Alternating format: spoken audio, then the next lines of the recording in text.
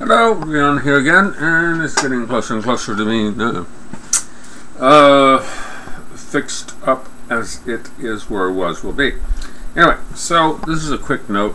As many of you know, I do this kind of AA type recovery, and part of it is to have the teacher art class there, which I think the person, she had just let me do that just to to help with my mental recovery. And so then I started getting these books and so forth, and as I said, there's this deal where you go there. There's no rhyme or reason to it, and it's just a thing that they do where they give away the books, and people just go there. And if you're doing homeschooling, then you put down your address, which means really you don't have to be a school. You don't have to be a teacher.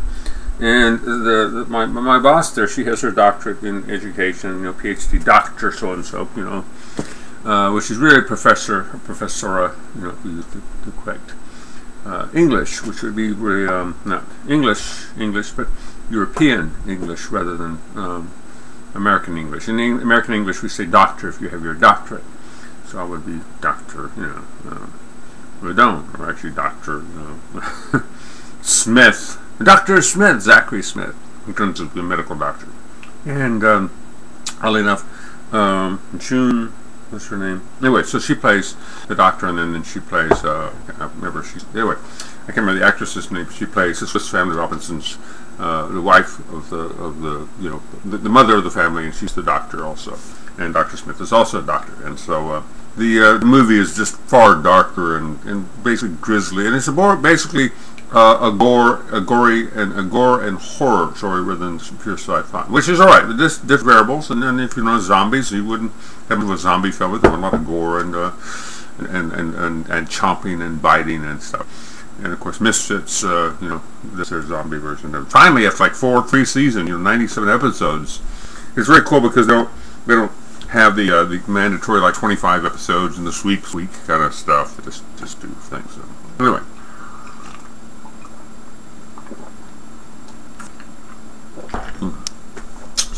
Grape juice. Anyway, so actual grape juice. No wine. Good 2.5 years. So nice. Anyway, so I was gonna say, there's this thing though that just very odd. But it's like, and you sort of see where people, they do something for you, a favor, and then there's always something expected. Okay, when's the shoe gonna fall? When the other boot going to the boot, as I say. Like just hear Ruby Hagrid, Robbie Coltrane plays Ruby Hagrid. Say it's a boot, and then it's right because it's vowels and stuff. Then of course you have the or, and then you have the like René Descartes, since I can't do the dry R, the French R, and so forth. And then of course you have vowels and consonants, and then lach and so forth, and lach, and then R, or, er.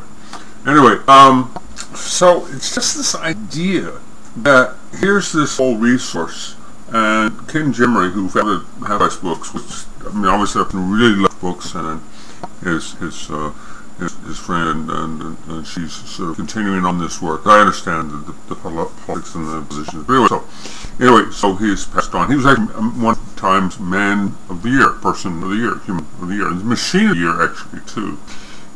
Episode of time, so sort of getting iRobot kind of thing. 2 episodes of the Will Smith, excellently done, good twist, good things. Amy Cromwell is the head of U.S.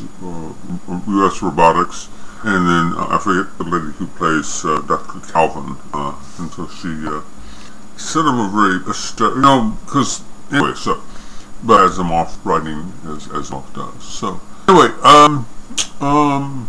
that's pretty much. Janet Asimov also wrote sort of based on the idea of personality and the future mind and machine. So, anyway, and so going back to this idea that just this process that they do, and they have these books and they're fantastic, and it's just a good thing. Obviously, I've been doing it. I just get my best pass, and I turned over Helen Day. You can imagine.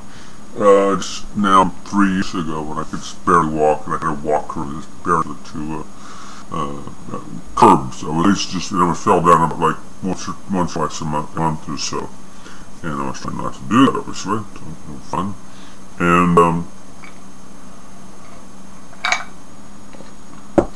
so here's this idea that somebody has wanted to go get the books, and this person's an art person, and I've been giving. And when people come to the art, they get a few parts and components, and they tend to buy the cheapest thing possible. They buy crayons are fine. Crayons are good. I love crayons, but they don't really buy any, just even really good chalk. And then this is back, of course, to my own training when I was taking classes at Texas Teach College many years ago. And so the idea was that people would say it's for children. It doesn't have to be very good. Her position was it's children. It had to be extra. So that idea. And children tell is the interview with Christopher Helston about when he was leading on to revitalize the version of after Magana began, the actor that made the Doctor Who movie, to this long hiatus from McCoy and Duffy's his interest, and so then the TV series, this UK series, the BBC, as it's known, went forward. So Eccleston, who really pushed this through and just really poured everything he did into both the quirky, usual Doctor Who, the fashion of Doctor Who, which is more like a Doctor. If you look at the trick, he's more like Doctor. He's more just the Doctor. Yes, and Doctor McCoy is. I think there's a thing. So this where both Kirk and Spock and the trainer, they're ill, and so they do the ship, of course, and then McCoy says, "Quiet, you." Remember, he said, "Release." What do you know? I finally got the last word. And it's like, cool. He's sort of the conscious is so emotional center, of course, Spock is the rational center, and they form this, and the other two have promised all this thing, and William Shatner is this strong, so successful, whole thing he went in, and if you actually don't swallow it, that intense singing, and saw that the first new movie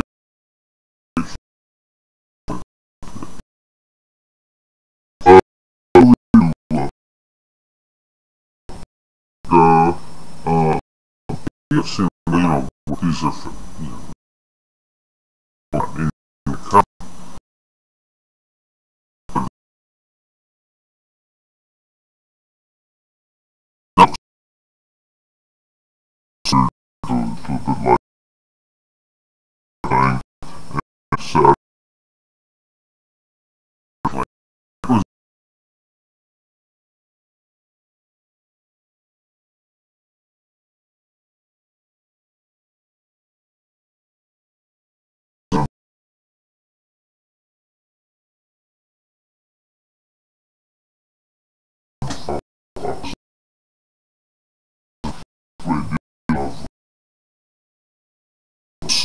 Species range